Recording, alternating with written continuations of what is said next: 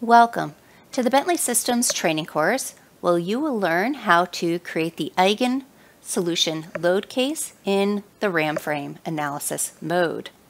Now before we do that, let's go ahead and discuss why this might be beneficial for our model. Now as you can see, when we generated our static seismic loads, we asked the program to go ahead and calculate the period of the structure for us.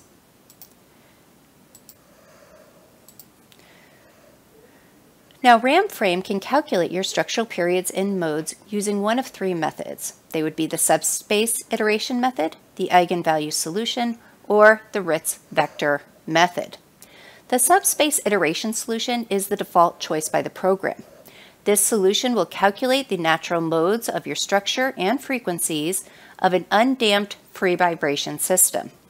These natural modes and frequencies are the exact modes and frequencies, and they provide excellent information about the dynamic characteristics of your system. Now, the eigenvalue solution also calculates the exact natural modes and frequencies, and it's much faster than the other two solutions and consumes significantly less memory. For large models, we do recommend creating an eigenvalue solution when asking the program to calculate the periods and modes of your structure, even if you're not performing a dynamic analysis. Now the last solution that's available is the Ritz vector method, and this is an approximate solution to eigenvectors, but it does provide results that are the same or nearly the same as the eigenvectors if enough number of Ritz vectors are included. Now for our particular model, we are going to go ahead and create the Eigen solution load case. To do that, go to your main menu, select Loads, followed by Load Cases. Here we're going to select the radio button for dynamic, and then we're going to create our label.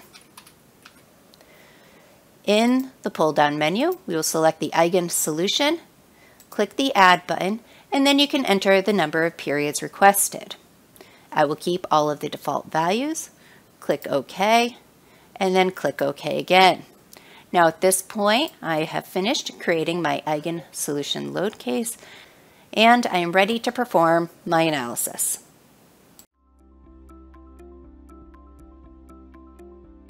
If you found this video helpful, please give it a like. If you want to see more such series, consider subscribing to our channel. Thank you, and see you next time.